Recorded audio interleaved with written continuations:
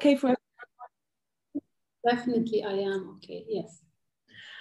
Okay, so we'll get started. Welcome, everyone. Just switch. I need the title. Oh, there's the title. Great.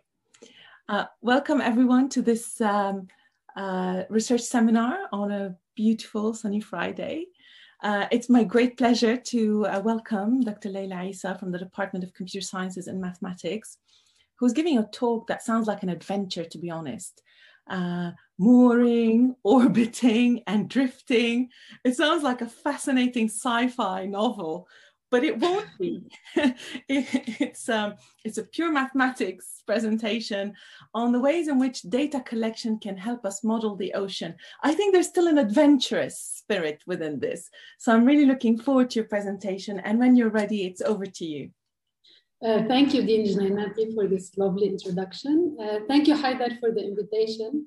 So I'm happy to be here in my office and virtually with you all. It's so nice to see so many familiar names, friends, colleagues, students, ex-students. So today I'm going to be talking about the PhD thesis project of my PhD student, George Baaklini. And George is doing his PhD with the CNRS, which is the Lebanese Research Center, in collaboration with LOCEAN lab in Paris 6 in UPMC. And I am co-directing him with Julien Brajard. So I'm going to tell you about his research, but before that, I'm going to put this project in a more general context, which is ocean modeling in our part of the Mediterranean Sea. So George's project is about accurately estimating surface currents, usually using physically based modeling and data assimilation from multiple sources, as we will see in this course, in this talk. I'm not teaching. So this project is actually a continuation. This is a paper that is hopefully going to be published soon. It's in its final stages of revision. So that's the paper in question, and we already presented this this research project in an abstract, in a conference, in an EGU conference. And this builds on a previous work that started in 2013, when the Italians decided to give the Lebanese CNRS a boat that they called the Cana boat. I can show you a picture of this boat. So that's the Cana boat. We actually went on this boat. And they also gave them drifters. Drifters are buoys, they float, they are smart instruments. Yes, Katya? Hi, your screen is stuck on one slide, which is the title slide. I see. I'm sorry about this. I thought I'd tell you now because, you know, okay, it's get more complicated. I wonder what can I possibly do? Should I change the view? So this looks like a PDF document. It is.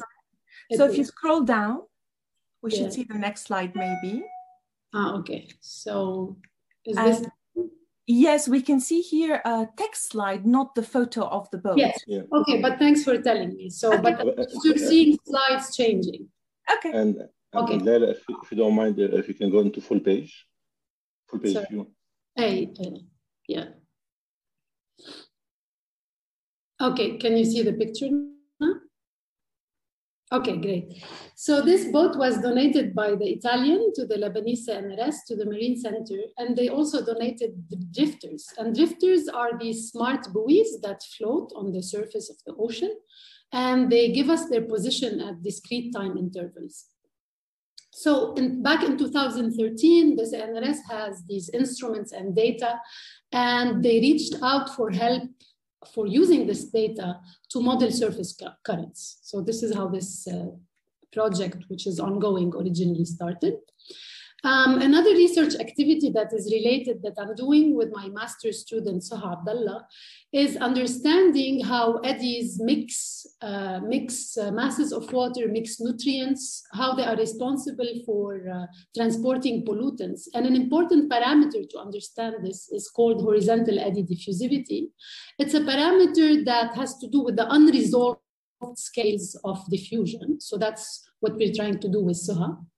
And also on a related topic about ocean modeling, there's a very political, very geopolitical subject and incidents that happen every now and then, which are spills of boats So for example, in the Red Sea, it happens every now and then as part of political messages. Recently, it happened and we saw its consequences on our shores.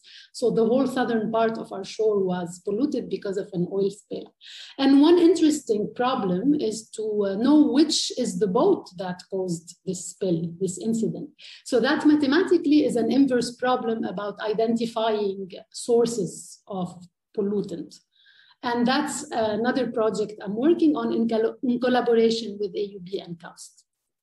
Okay, so after this overview, I'm going to tell you specifically about this research project, which is about accurate and continuous estimation of surface current in our part of the Mediterranean. So what you see is an animation with a trash bag. So we generate a lot of trash. There's a lot of trash in the ocean. There's a lot of pollutant, plastics.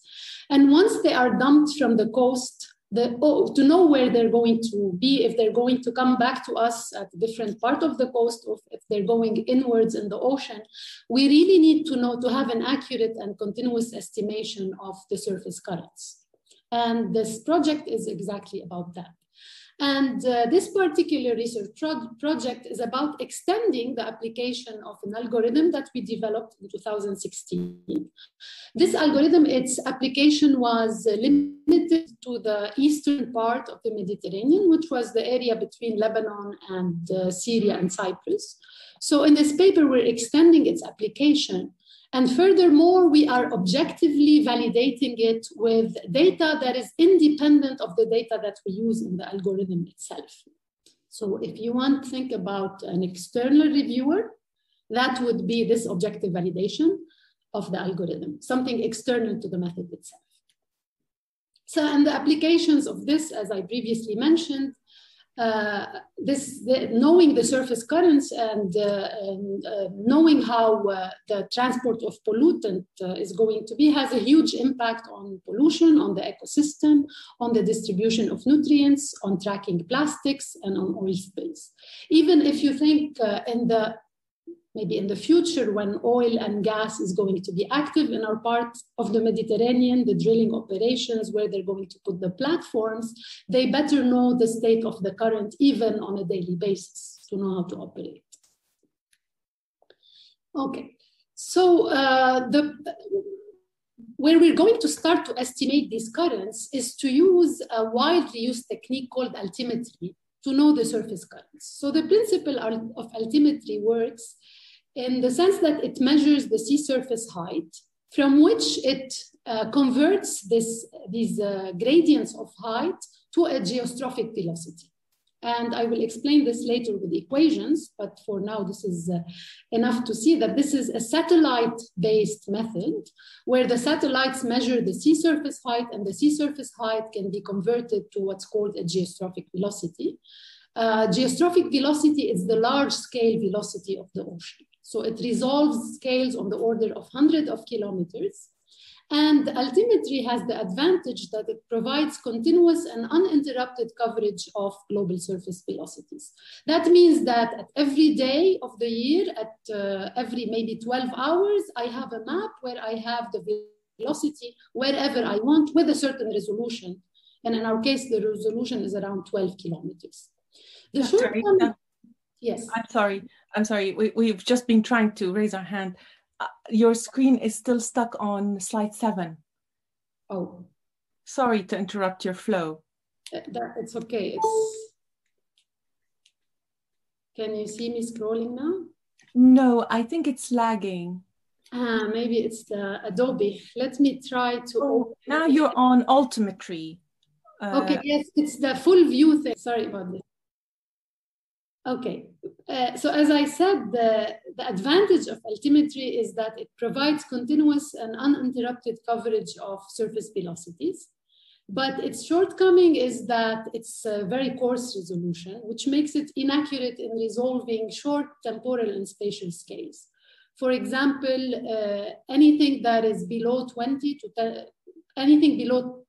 30 kilometers, it will underestimate it.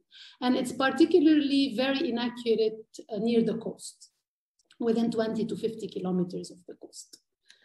So on the other hand, there's another type of data that is more accurate, and this is called drifters, as I mentioned. And drifters are autonomous in situ Lagrangian tools. Lagrangian tools means that they follow the current. So wherever the current goes, it takes them. And they communicate, again, via satellite to report on their position at every discrete time interval. For example, they could tell us their position every 6 hours or every hour, depending on the program that launched them. They are relatively inexpensive. And when they are numerous, they allow spatial coverage of the area of interest. This particular drifter, I took its photo, it was around 6,000 euros per drifter. That was back in 2013. But the shortcoming of the drifters is that their spatio-temporal coverage is not continuous because they're typically short-lived and their spatial distribution is uneven. The thing with the drifters is that they just go, they just leave because they're following the current. So for example, in this picture, it shows the dialogue between the altimetry and the drifters.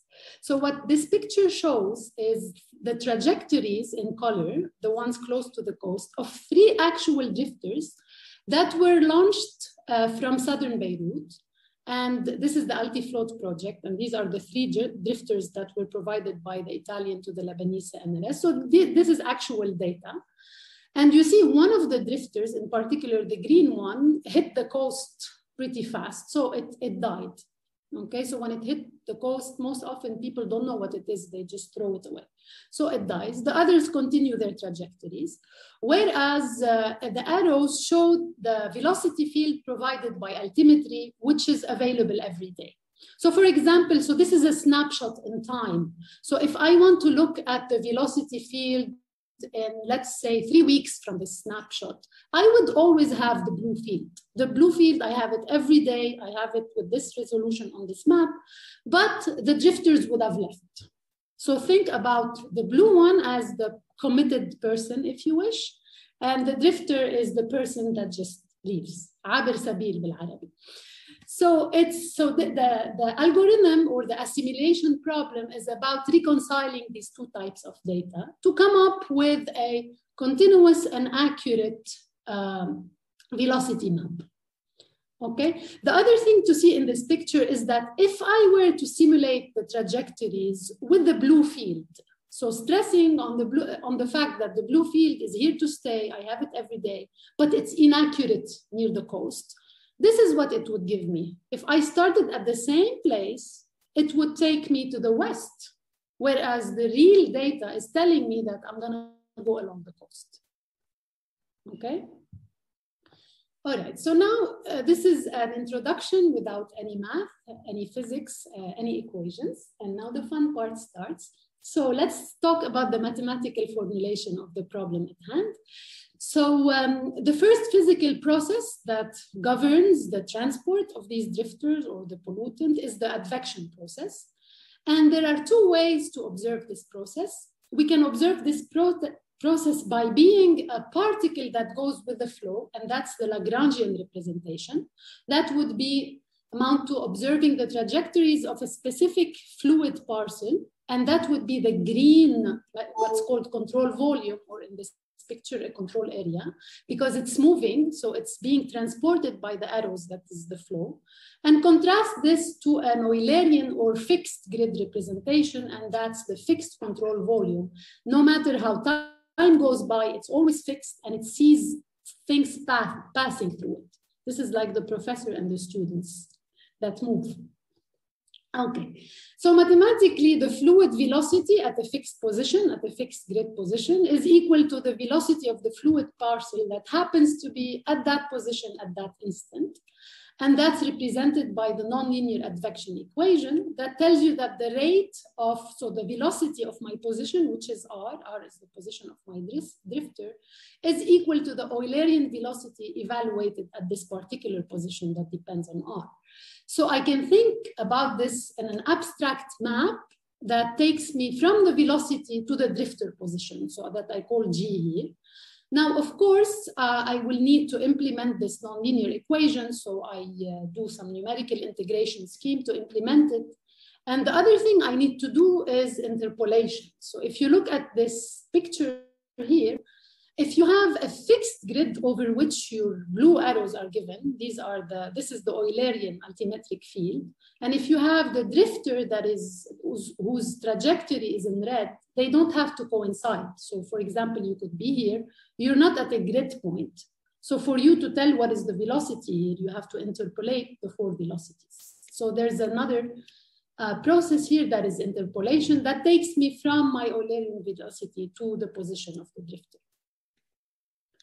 Now, what about the altimetric velocity field? Where does it come from? Where does this Eulerian velocity comes from? The Eulerian velocity is modeled. So first of all, it's a 2-dimensional field because we are studying the velocity on the surface. We're not studying its variation with depth. And the velocity satisfies conservation of mass and the famous Navier-Stokes equation under the hydrostatic equilibrium assumption. So hydrostatic equilibrium means that the rate of change of pressure with respect to depth is proportional to gravity. So the thing I hope we all know from high school physics, P equals rho GH, but that's just now a dynamic equation. And this is the Navier-Stokes equation. It has the contribution of many terms. It has the local acceleration of velocity, which is this term, the advection term, the pressure gradient term, and most importantly, the Coriolis force, which is due to the rotation of the Earth, and some friction terms that are, can you see them on my side? They are, yeah. This is friction. Now for us, the altimetric field we're going to consider is actually corresponding to the geostrophic field. What is the geostrophic field from this equation? The geostrophic field is a large scale balance. So if you look at this equation and you do a scaling analysis, whereby you take length on the order of hundreds of kilometers, then the different terms will not contribute to the equation in the same way. Some terms will be more dominant than others, and this dominant balance is the geostrophic. It yields the geostrophic field, and this balance is between the Coriolis force and the pressure gradients. Okay. All right. So now what we can summarize the forward model as the composition of 2 things. So there is the advection that takes me first of all, there is the geostrophic equation or balance that takes me from a given velocity field to a given velocity field at an initial time that I call u0 to a certain velocity field at any time. And given that velocity field at any time, there's the advection that takes me to the drifter's position. Now, my problem is not a forward problem. It's actually an inverse problem because what I'm observing is the position of the drifters, is this R. This is what I'm observing. And from what I'm observing, I would like to infer the velocity, the Eulerian velocity on a specified grid, which is in my geographical area of interest. So my problem is actually going backwards to infer the Eulerian velocity from observations of the drifters. Okay, now in the literature, if we look at this inverse problem, there are many ways to go about it. Oftentimes there's an approach called the pseudo-Lagrangian approach. And what this does when you have many, many drifters, when you have enough spatial coverage and when your delta t, which is the time resolution of your observation is small, you can simply infer the velocities from positions by doing a finite difference on the advection equation, okay? But the disadvantage of this method is that it's only going to give you the velocity close to where you have observations with the drifters, and that's not always the case. Another important class of getting the velocity from observation of the drifters, of the position, is the Kalman filter approach. This approach is computationally expensive, and the problem is that the inverse problem we're dealing with is heavily nonlinear, and so Kalman filter approach is not fitted for this type of problems. Although there are adaptations with ensemble Kalman filters, but we're not taking this approach. So the algorithm we developed falls in a large class of algorithms called variational assimilation algorithms. algorithms. So this approach permits a simple mathematical formulation of the dynamical constraints we wish to impose. And it also takes into account global variations of a phenomena within a time interval. What that means with my actual problem is that I can assimilate, or I can use many observations to get one correction to my Eulerian velocity field. That is coarse, that is the blue field I'm unhappy with. So I can, for example, take a window of observation that has, let's say, 10, 20, 5, whatever I want observation, and all of these will enter into correcting my velocity field. And as I will show you now, when I show you the details of the algorithm, this approach relies on minimizing an objective function. So let's talk about that. So what we would like to minimize in this case is the misfit between the model that takes me from U0 to R. So that is the forward model. So given a certain U0, I can use it with my model that I call GM abstractly to simulate R.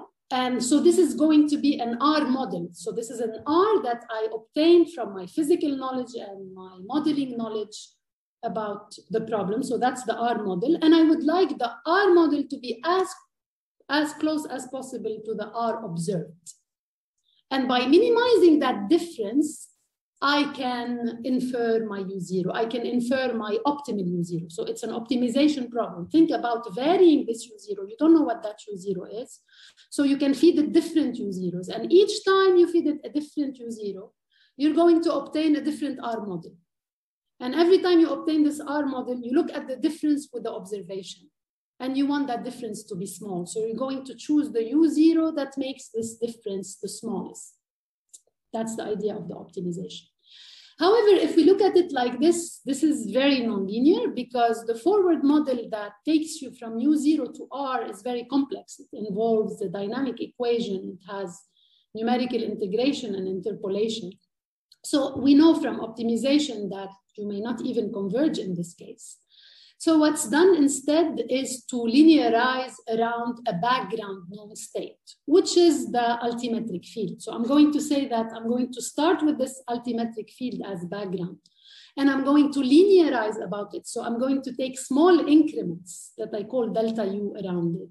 And I'm also going to call this delta U the correction. So basically, if we go back to this picture, so this is the background, this is the delta U that I will obtain with the minimization. If we go to this picture here, this is my U background, the blue arrows. And by minimizing the distance between the real observations of R and the R model, I'm going to impose corrections on top of these arrows so that they don't take me to the west, but they follow more the observation, they take me to the east. So that's to simplify it. That's what we're doing here. So what we're going to do the moment we split our optimization problem into a sequence of linearized problem, because now when we linearize, this term is going to be quadratic, because if a term inside the square is linear, I'm going to be dealing with a quadratic optimization that I know how to deal with. Okay, but I'm going to do it sequentially, because we know from linearization, for example, for my calculus 3 student, we know from Taylor that I cannot go far from the linearization point. If that H is really big, my linearization is not valid. Take a curve and take a tangent to it. If you go far off, the tangent and the curve are far apart. The closer you are to the point of linearization, the better your approximation is. So that's why, in order for you to do it continuously, you're going to have to split it. So that's what this says here. And so this is the objective function after the incremental approach. So let's look at it and let's try to not look at the details, but see that we have three main terms that enter in this optimization. So the first term is actually going to tell me how close do you want to be to the observation, because it's a compromise. Do you want to be always close to the observation? That means if you're too close to the observation, you're not going to correct far away from it, but you would like to extend your correction. You would like to extend the range of influence of these drifters. So this is the first term. It tells you how close you want to be to the observation. The second term tells you how close do you want to be to the background. So for example, in areas where you don't have that many observations, you want to be close to the background. So that's this term. And the weight is alpha 1 that I put. The third term is actually a divergence constraint. For who's in Calc 4 here? We're talking about divergence. So this imposes a divergence-free constraint on my correction. What does that mean? That means, so when I'm doing optimization, sometimes I can get an optimal value of of the quantity of interest delta U that is not necessarily physical. I would always like to ensure that the outcome of my optimization is something that resembles the physics of the problem. So because my background is a field that because I start with a background that takes into account the geostrophic field and the wind-derived field, and because I know that the wind part can be divergent, whereas the rest of the geostrophic part is expected to be non-divergent physically, I impose on my correction a constraint that says stay non-divergent to remain physically. And the weight I give to this is this alpha 2. Okay, so I highlighted in blue the parameters of the algorithm because later on I will talk about fine-tuning them. So we have the relative confidence that I give to each term. This is alpha 1, alpha 2. Another important parameter is the window size that I called TW. So what is this window size? This window size, again, is best seen in this picture. So this is a time picture. This is a very mathematician picture sketch. So this is a drifter trajectory. The time resolution of the drifter is delta t. So delta t is, for example, 6 hours. It gives me its position every 6 hours. So I have that many observations on a trajectory according to this delta t. The window size, this TW, is how many observations I'm going to take to obtain a single correction on my velocity field. So this is time. So what's important to see here is that many observations are going to give me one correction that is constant in time. Okay, so that's the meaning of the window. But to obtain a continuous correction, what I'm going to do, because if I do it like this, for example, if my window is, let's say, 7 days, right? I'm going to have a single correction to my background field that is the same for 7 days. And then the next 7 days, another correction. So I run into the trouble of obtaining a discontinuous correction. So to make that correction more continuous, I use a sliding window. That means, so I slide this window by sigma. So for example, I slide this window every day or every 2 days.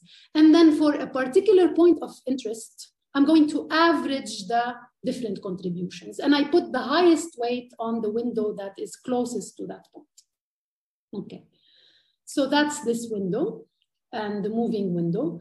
Another important parameter that enters in this optimization is through this regularization term. So this term is the term that tells me that how close I want to be to the background is also a regularization term.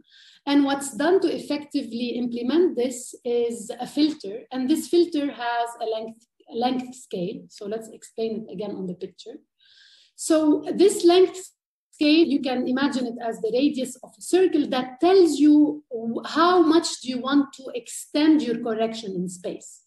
Because for this particular point here shown in pink, this point on the drifter is going to, by interpolation, going to affect my field at the 4 neighboring points if I do a spatial interpolation. But I would like to extend the influence of this point larger, and I do it through a filter.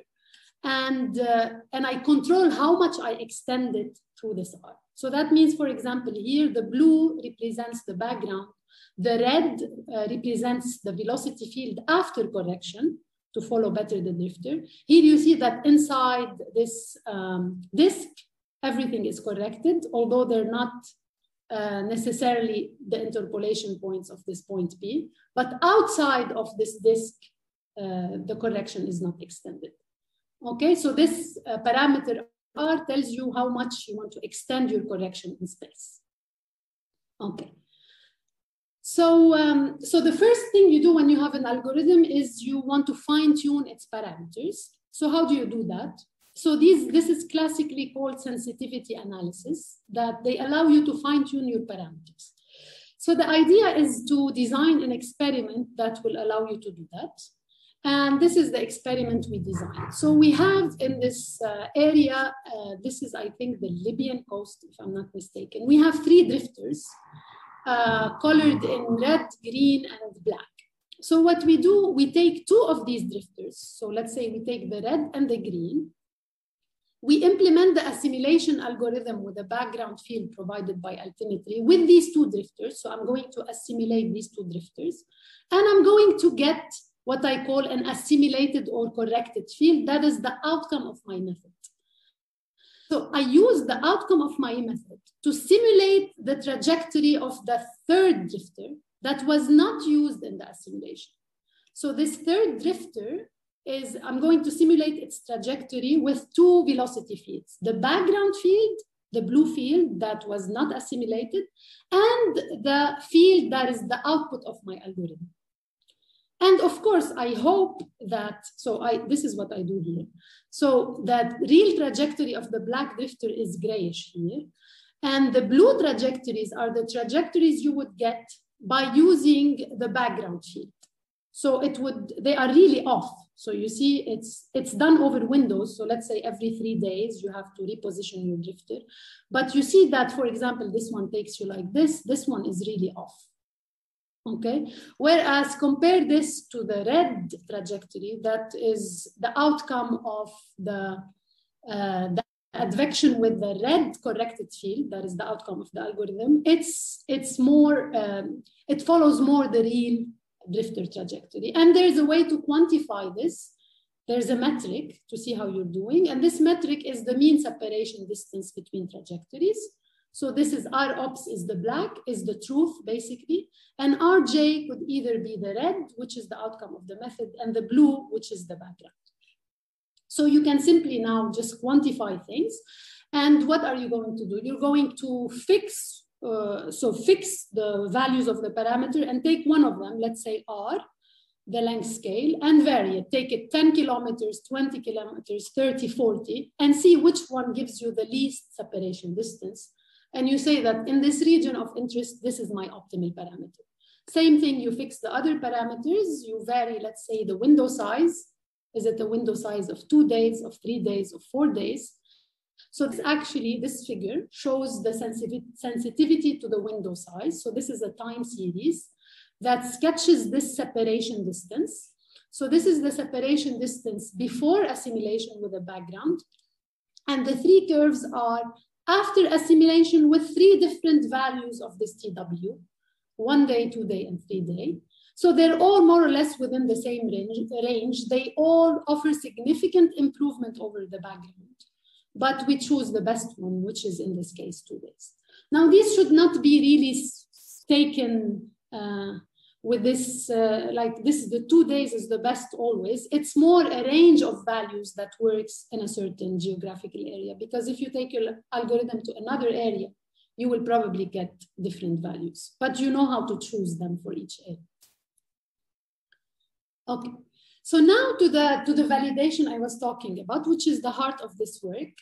So we looked at external data that was not used in this algorithm, and that could also tell us about the state of the velocity field, about the current. So there are many types of such data. Even though our part of the Mediterranean, which is the Eastern Mediterranean, is much, much less covered and studied than the Western and Northern Mediterranean.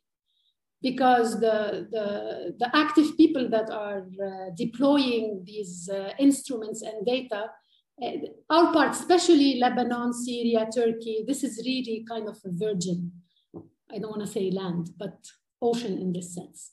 So it's challenging to get data.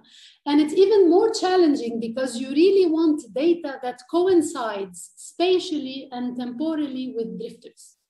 Because our method obviously is based on having drifters. If we don't have drifters in this period in this area, we don't have the algorithm. So we would like to see if there's another source of data that coincides with the drifters. So the first thing we looked at are called current meters, and this is where the mooring is.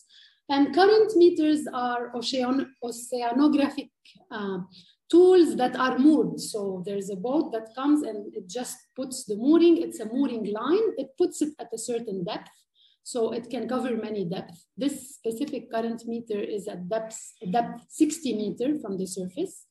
And it's an instrument that measures the velocity. It measures the direction and the intensity of velocity. And it gives it to us as a time series. So we looked at this current current meter, which was launched within the Egypt program. And it coincided with this drifter that was passing by.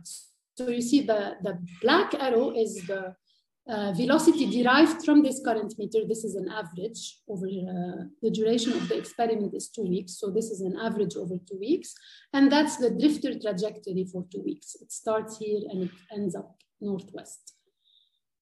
So we run the assimilation, and this is what we obtained. So I'm showing you snapshots for, so the duration of the experiment is 15 days. So I have day 3, day 5, day 7, and day 10.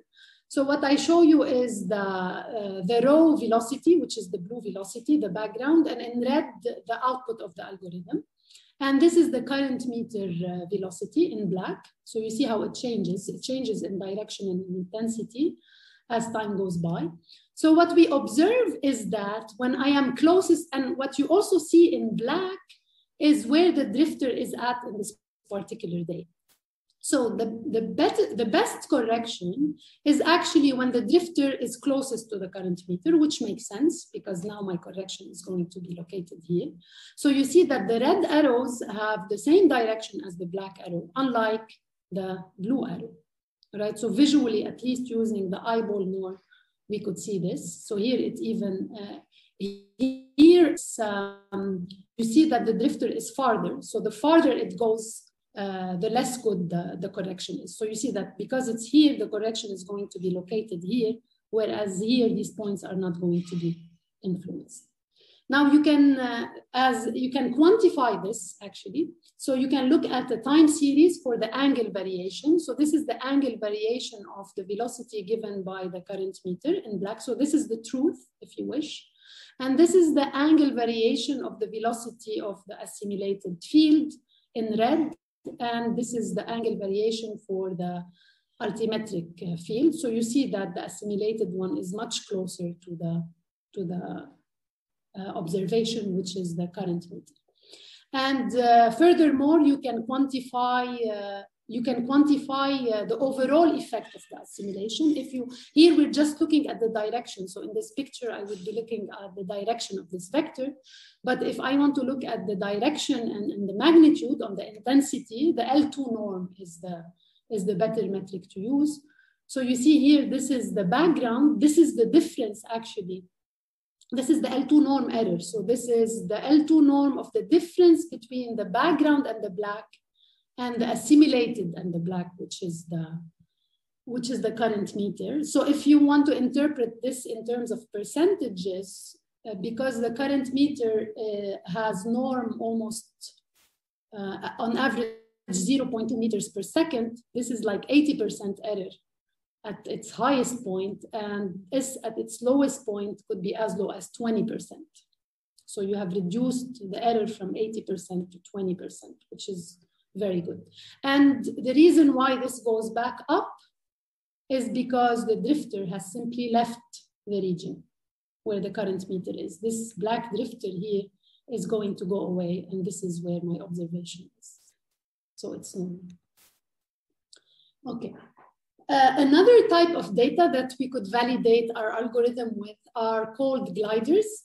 And gliders, unlike drifters, they're similar to drifters, but drifters float on the surface, whereas gliders, they can go up and down. So they have a sense of depth.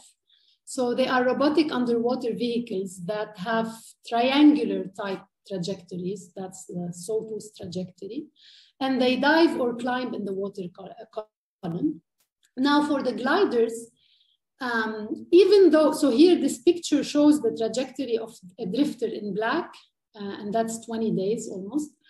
And the gliders are located in green. So even though the map is fooling in a way that it shows an intersection, a big intersection between the gliders and the drifters. So you could say that I could use maybe all of these gliders to validate my correction with this drifter trajectory. But the point here is that this picture lacks the sense of time. These are not found to be at the same place at the same time. And that's what we want.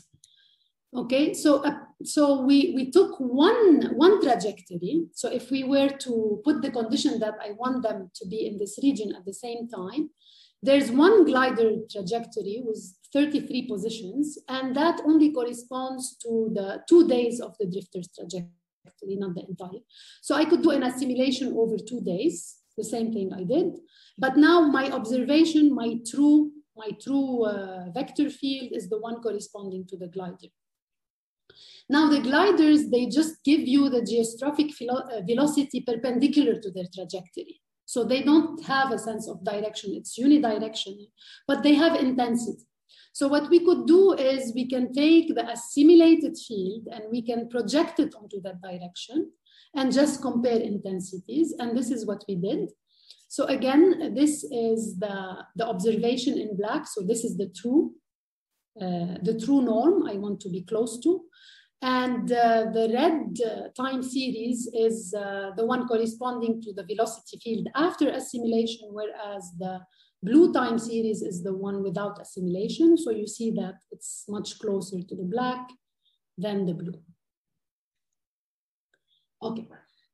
Finally, a third source of validation is provided via chlorophyll images. So chlorophyll images are satellite images. They're color images. They optically can tell the color of the water, and the color of the water is an indication of which parts are nutrient rich and which parts are less nutrient rich. So it's this contrast that tells you that this contrast in color could be mapped to a concentration.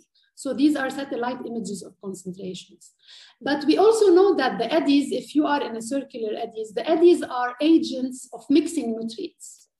Okay, so the differences in concentration in the chlorophyll image would correspond to an eddy. So basically what we see in this picture is that I have an eddy that is located here, its center is somewhere here. And I would like to compare again. So we can find a drifter that corresponds to this image, which is on May 20, 2006. So this data is provided daily by NASA, and they're high resolution data, they're 1 kilometer spatial resolution. And again, we do the same thing. We assimilate this drifter to obtain a corrected velocity field shown in red, and we compare that to the background velocity field shown in blue. So here it's good to see streamlines of the velocity field. So these red streamlines correspond to the assimilated velocity field. So you see that it captures, it's more consistent with the chlorophyll images in terms of where the center of the eddy is located and the shape of the eddy. If you look at the blue streamlines, which correspond to the background velocity field, they're off. So you would think that the center is a little bit towards the east, southeast, and they're basically more spread apart. This one is tighter. So this is just a visual comparison with a chlorophyll image that tells us that the assimilated field is more homogeneous with the eddy as detected by the chlorophyll image.